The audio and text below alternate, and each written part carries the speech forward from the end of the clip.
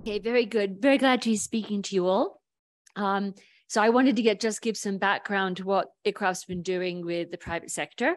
I have a little less information on CIFOR, but I'll be talking about CIFOR-ICRAF subsequently. So we adopted a private sector engagement policy in 2014, and the private sector was very important to us. And at the time, we were the leading CGIAR center working with the private sector. The private sector funding constituted about 9% of our budget, and it was mostly or almost entirely from Mars Incorporated for the work that we were doing improving cocoa in Côte d'Ivoire. And initially, because I was there and I remember the discussions, we saw the private sector largely as a source of funding for us, and was a way to diversify our funding away just from bilaterals and the big donors. And just as a point of interest, I looked this up. I looked up what the CGR is doing right now, or one CGR as well, with the private sector. And I found a report that came out in April called CGIAR Open for Business, which is all about their approach to the private sector. And their number one thing is expected benefits of private sector engagement. And nature or nature-based solutions are completely not mentioned in the report at all. But we wanted private sector money for funding, but also because we hoped we would help them do better what they were doing, manage watersheds better. And I also personally hope to get some scale out of it, because we knew that they were working with many smallholders. And we had a good presentation this morning from Dietmar and Shuey and George about inclusive business models. So this has been around for a while. And the last figure I was able to get was that funding as a percentage of the ICRAF budget in 2020 was 16%. I wasn't able to get anything further. Okay, I'm doing two things here. It's been good working with the private sector, and we have a whole long background at ICRAF and also at CIFOR, but Ramani's right in front of me, and we had the Alan Blackier margarine story. For those who don't know, Alan Blackier is a massive pod with very big seeds inside of it, which produces an oil that can be used as margarine. We worked a little bit with Himalaya, the cosmetic company in India. We heard yesterday from Leigh about their work with Danone on the watershed. That's Danone's water bottling company. Nothing to do with yogurt in that particular one, in Indonesia. Also Asian Pulp and Paper in Indonesia. Natura, that's where Andrew Michaelis has got a huge relationship with them. They own the Body Shop. I think they're the largest company in the world dealing with personal products. And then obviously we've had all the cocoa companies like Semois, Barcalbo. And then Sola is bringing in large organizations, entities like HSBC and Temasek for carbon, which is something we weren't even thinking about in 2014. And CIFOR-ICRAF really welcomes RL, Resilient Landscapes. It's really a major addition to our repertoire and our skill set, because working with the private sector requires very specific skills and experience, a lot of fluency in things like deal making and familiarity with things like financing and debt. The first time I met Nitin, I think, was in 2016 in Mumbai, when he was working for Yes Bank, and he was trying to set up a green bond for the Western Ghats. And Resilient Landscapes has also brought an appreciated and explicit pivot to nature-based solutions, which is great. And nature-based solutions are now part of our DNA. And I again checked in with our CIFOR-ICRAF strategy for the next 10 years or the next 8 years. It doesn't actually mention nature-based solutions, I checked, but it refers to working with nature as one of our values.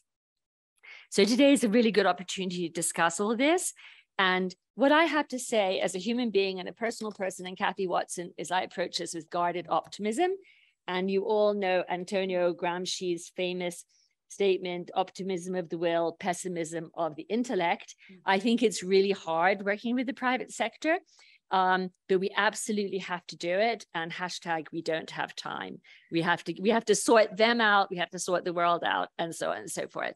And we're so concerned about poverty, injustice, and inequality in the environment. So obviously the private sector is under great pressure.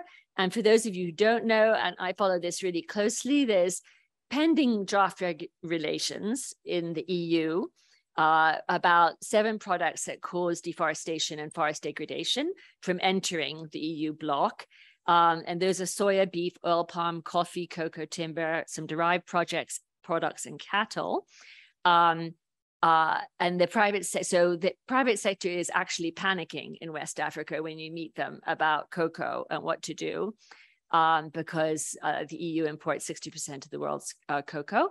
And the private sector also desperately needs to reduce its carbon footprint, decarbonize.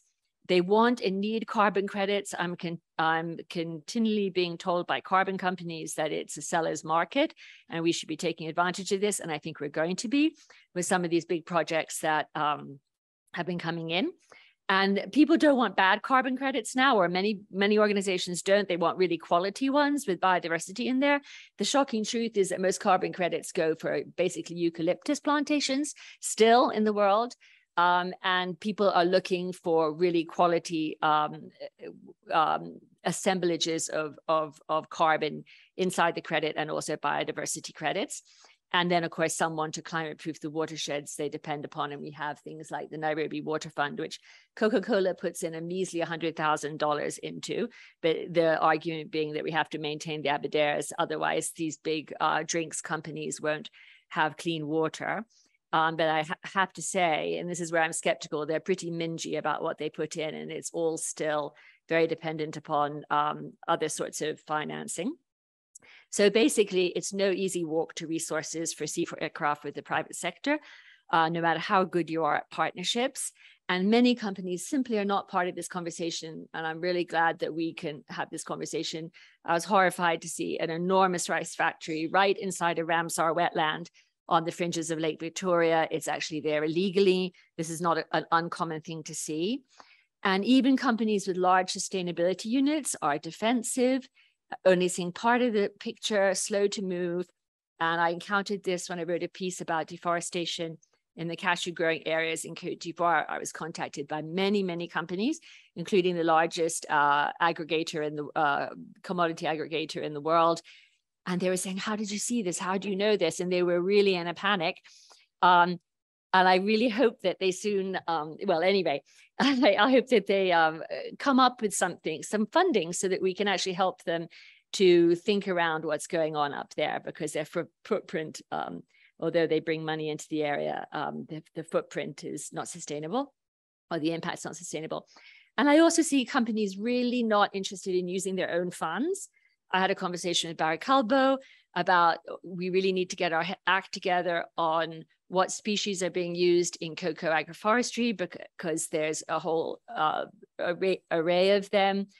And they said, well, maybe we could put in $50,000. And actually, it's a huge thing to get that sorted out, and to sort out the seed sources. Côte d'Ivoire doesn't really even have a fully fledged tree seed center. Left, Cathy.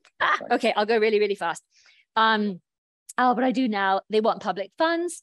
They're not pursuing things like biocircular economies. And they just don't understand largely why we need biodiversity. It's not just furry things. It's keeping ecosystems and agriculture going, and pollinators and all that. So we have a big role. We have to do a lot of awareness raising. We need to win the confidence of companies. It's really slow work. And I think it's interesting that so far, quite a few of the projects that Resilient Landscapes is working on actually arise out of projects where we've had people like Andrew Michaelis have had a decade of work on the subject with the company. And then just finally, I was in Ethiopia last week. I went to see the Amhara forestry enterprise, and the DG said to me, if you ask the private sector to invest in tree seed, they're not interested because it just takes too long. And they praised our project there, which is investing in breeding seed orchards. And that's a breeding seed orchard of Hagenia abyssinica, and with our colleague, Abraham Abia. And this is a private tree and fodder seed company in Addis. I don't know whether Nitin and all, Stefan, it would be an interesting thing to try and help them scale to areas where there are no, possibly bringing in private equity. And then just to shout out for Christine Lamana, who is working on something that looks like an NbS to me, but it's the agrivoltaics, and it's obviously a business opportunity. So thanks very much.